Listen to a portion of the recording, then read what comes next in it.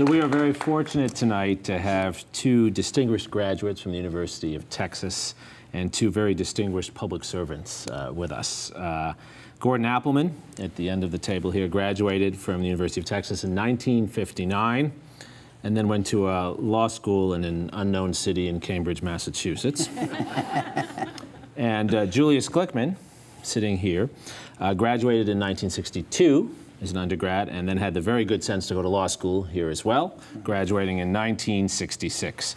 These two men are leaders in our state in many ways, and they're model citizens. And I thought we'd start our conversation by asking about the humanities and their careers.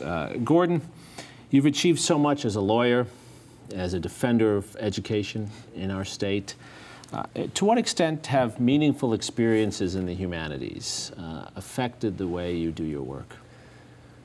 Well, they form an essential backdrop to what we do as lawyers. I don't do trial work. I leave that to smart, flamboyant people like Julius. But you know, my practice is more of what I would call a personal one. It's in tax and wills and probate, and necessarily part of that is a very close personal relationship where they disclose to me so I can do the work that they ask me to do, some very personal things, financial, family relationships, and such as that. And so it's real important for me to develop a trust with them. And I believe that the humanities background gives you that kind of training. Philosophy and ethics and confidentiality and those kinds of principles that you learn in the humanities contribute materially to what I do in establishing my relationship so that I can do that with them.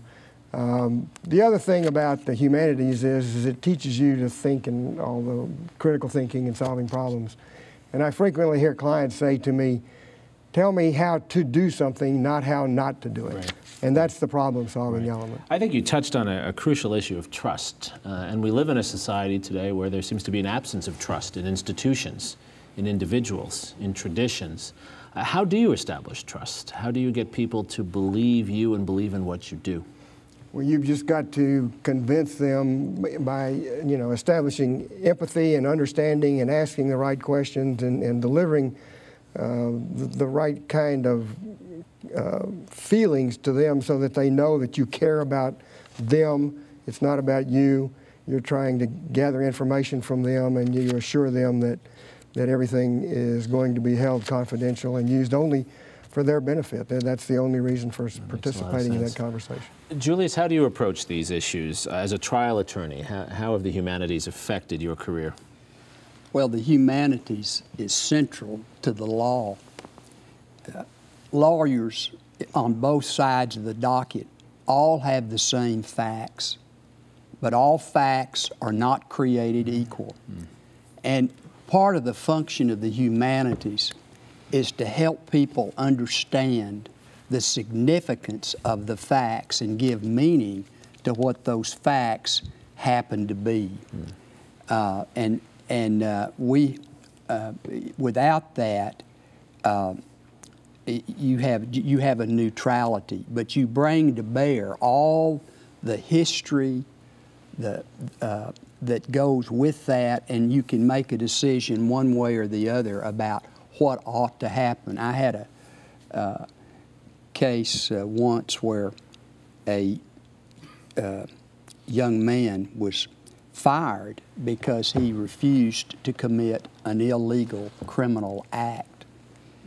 And he was not only just fired, they trumped up a false criminal charge where they couldn't get the district attorney in Houston to file it, so they went to an adjacent county.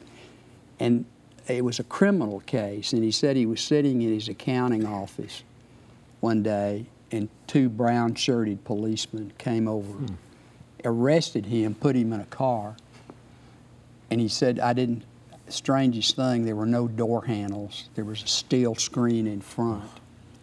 And he said they were talking about the Astros, and I was wondering what was going to happen in my life. And that's the kind of case where, and it turns out, this was because of he was fired because he refused to falsify a tax return of a CEO who wanted to claim something was a business expense when it was a personal expense. And talking about being a personal relationship, there is nothing like representing somebody when that person is really counting on you and their life or their economic future is in your hands.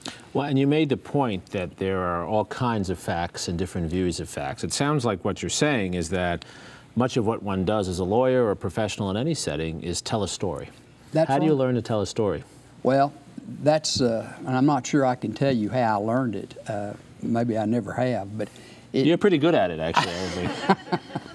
But it is, you tell that story, but, and that's where the humanities comes in. Because if you don't have some context of history, of literature, of psychology, all the things that the humanities stand for, you can't make sense out of what's happening in a lawsuit or life or much of anything else that you do. But it's the it's like we didn't talk about this, but it's like you have a coloring book and you don't have any, before it's colored, there's nothing there. Right. But when it's colored, you get the art and you understand the picture. And what the humanities does is color in life, and it gives us meaning to what we do. I love that phrase, coloring in life. That's wonderful. One of the phrases that's often used as well is that youth is lost on the young, right? And many students go through university not necessarily appreciating what they have. You both have been very successful and have come back to the university. You're so involved in the university community.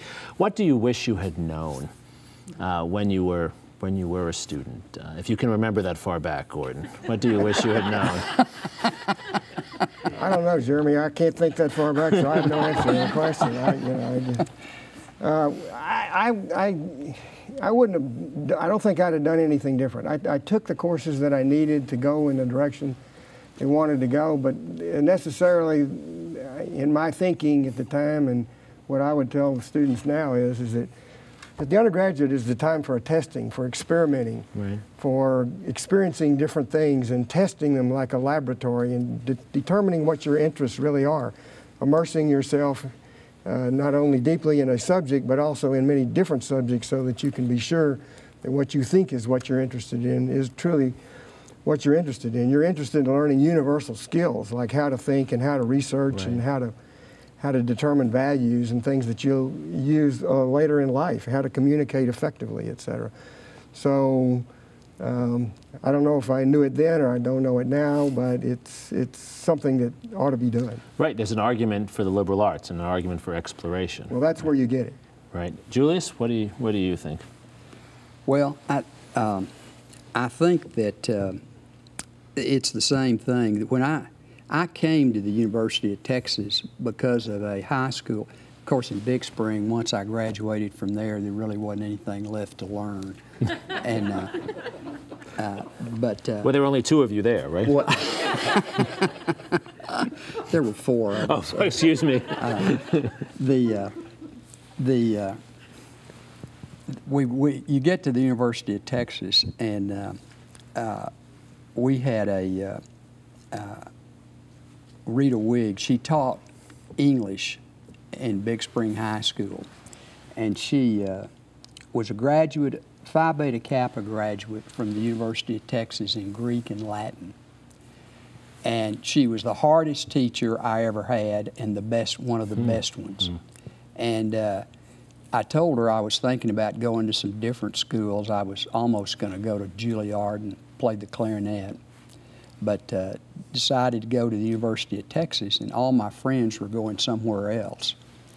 And she said, Julius, you can go to these other places and you'll do well. But if you go to the University of Texas and do well, you will know you have achieved something. And that's what the university can do, and it's the people, it's the courses, it's the professors, And for me, it was a great learning experience. And I went there knowing 4 people. All my other friends were going elsewhere. But it is the place where you can learn. And I can't think of any better place I could have gone. That's a great You know, endorsement. Jeremy, the proof of the value of the College of Humanities is they took an average guy from Big Spring and made him a superstar. It's unbelievable. It's unbelievable. That's great. Don't try this at home, great. kids, Yeah, right? So one of the things that's extraordinary about the two of you is not only where you came from, but what you became. We've been blessed as a society, I think historians would agree, by some extraordinary leaders in the last 40 to 50 years. And one of the questions many of us ask is, what will the leaders of the future look like? What are the things you think that future leaders need to know and need to learn? And how do we prepare future leaders? Because as much as you want to hold on forever, at some point you're going to have to let go, right? So how are we going to train the future Julius Glickmans and Gordon Appelmans? Julius? Well, I think they'd be better off following Gordon's example than mine. I think you find people who believe in education and believe in a lot of the one of the great things about the humanities is it embodies the values of this country. And it's the kind of thing that's made us unique, and we're not guaranteed this in perpetuity. Right. And I think we need to figure out what is to bring them, keep this campus a great university, and in spite of certain people we have now who are determined to make it less than a great university, we have to fight for it. And I will say this. It's people like Gordon who have done so well with the Coalition for Excellence that has kept us in the ballpark. And everybody needs to take a part in doing that. So I think we just create the environment where people learn to think, learn to evaluate, learn to put things in perspective, and are inquisitive, and I think that's where you get your leaders. Excellent. Gordon?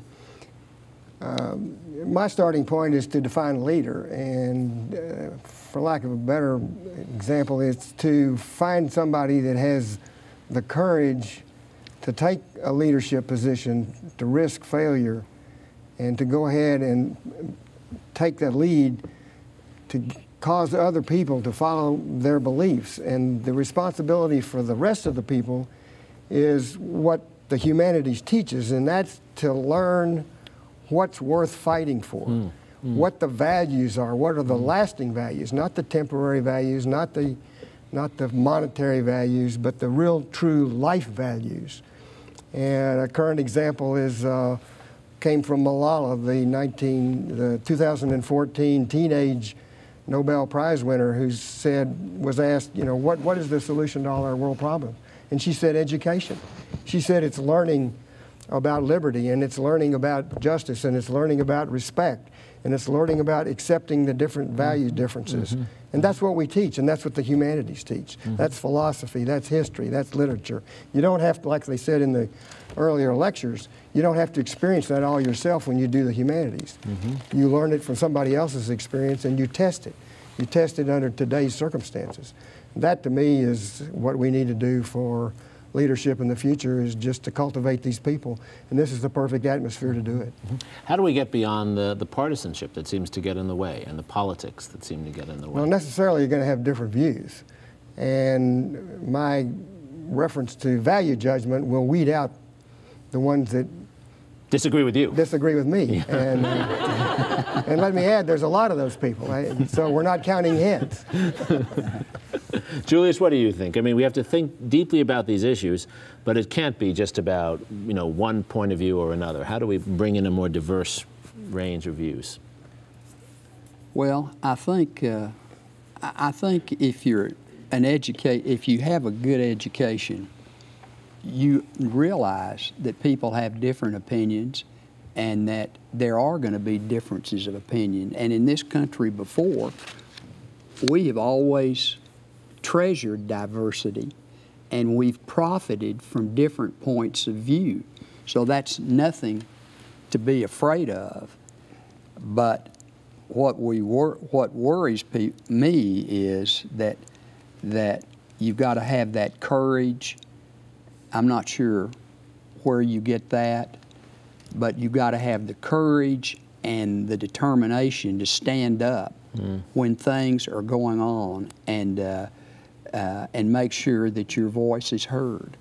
And because there are a lot of people that would like to take over, and a lot of people who don't. You know, we think about education, but we don't believe in it when it comes to putting our money is where our mouth is.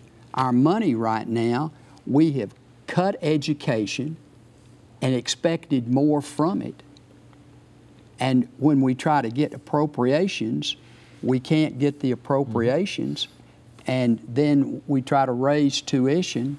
We ask to do more as a university. If you can't raise the money to do it, you can't fund education. And in fact, if you look at the history of what's happened in the last 30 years, the percentage of money going to education has gone down every year, most every year. And yet so how can we do more on less? And we have to say, education is worthwhile, and we need to pay for it. The problem, I think, right, is that a lot of people will look at that and say, well, if we're going to educate people for the future, to be the future Julius Glickmans and Gordon Applemans, we should educate them with a specific skill and focus on skill development rather than the airy-fairy world of literature. History's not airy-fairy, let me tell you that, but literature and other fields. Obviously you don't agree with that. What's your response to those who say, well, yes, let's put more money into education, but let's put it into vocational training. Let's put it into preparing people to do a specific job for which we know there's demand tomorrow, which usually is not philosophy or literature. What's your response to that, Gordon? Well, let me say as to the previous question, we welcome dissent. Dissent brings out the best, and it's the challenge of ideas and the compromise and the back and forth that produces even better ideas. So having dissent is not a problem. But as to the current reformers, that's a very short-sighted view. And so what they want to do, for them, the bottom line is the bottom line. It's the quarterly P&L statement. It's not the long-term vision. It's not the creating the basic knowledge from which future developments are created. The humanities produces, you know, what is the common question is, well, what are you going to do with that degree? And the answer to the question is, it's not what I'm going to do with that degree, it's what I can do. And what I can do is I can address all the changes that inevitably happen in society. You can be trained for job A, and job A may be gone by the time you get out of college. Right. So you've got to develop the skills to adapt, to create new things, to think about the problems and solve the problems. It's the long-term view. And besides that, the other aspect of that is not just the economic view, but the life view. Yeah. And that is, how do you live a good life? What, when the end comes, are you satisfied with having done, with pursuing your own passions, and with what are you satisfied? And you can't do that just by dollars.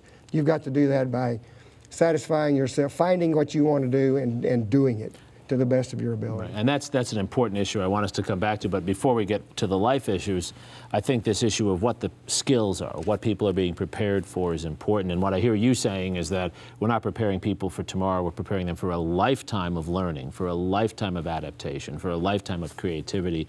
Julius, what's your perspective on this? Well, I think as a lawyer, just knowing the law is not enough. Like knowing the facts is not enough. What is the significance of what you do? And life is not just about earning a living. It's about making a life that is worth living, and all the things that go with that. Right. And giving. Where do you get judgment? Where do you get reason? Education is not about educating just people to make a living.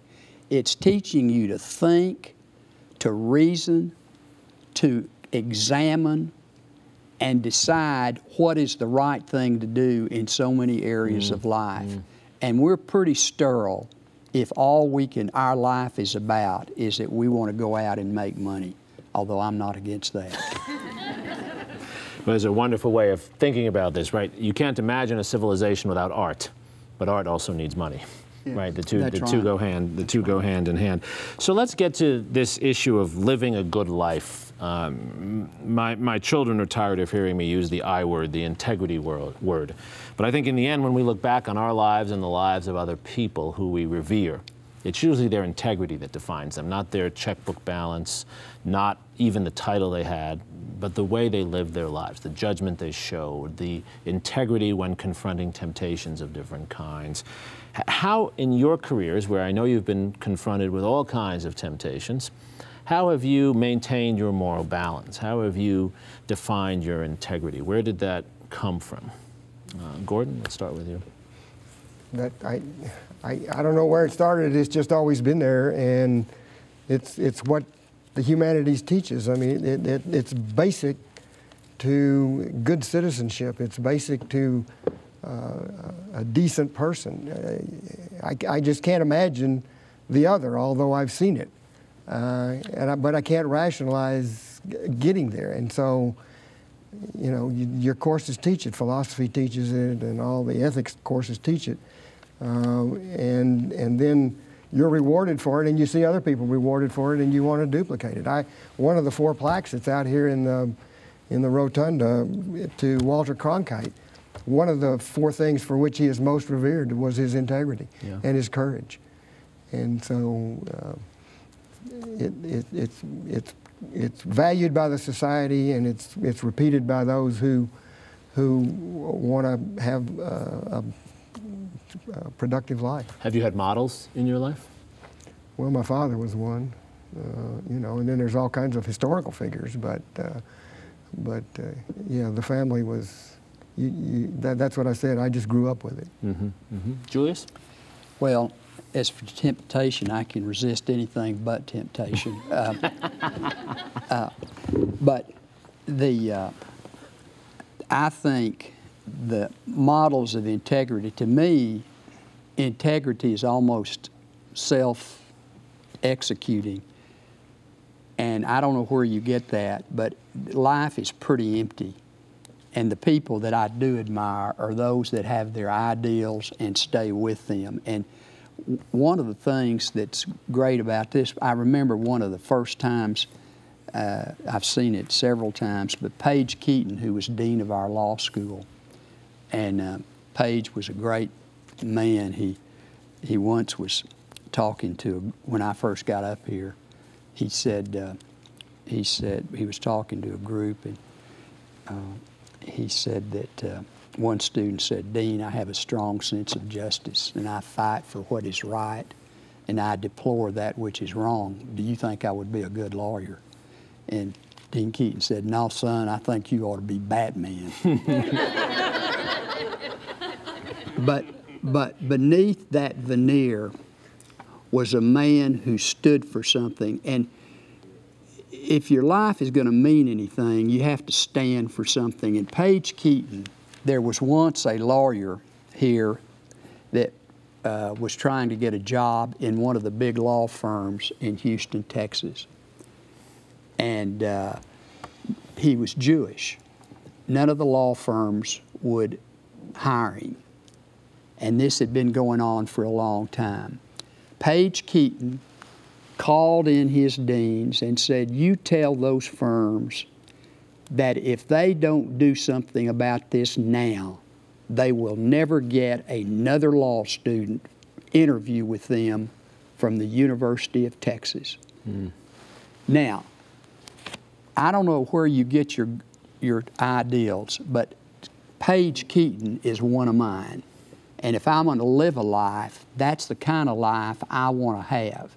A friend of mine just took his life expectancy and said under the standard mortality tables, he had 13 years to live. And he said when he found that out, what Vladimir Putin was doing in Crimea, it didn't seem to matter that much.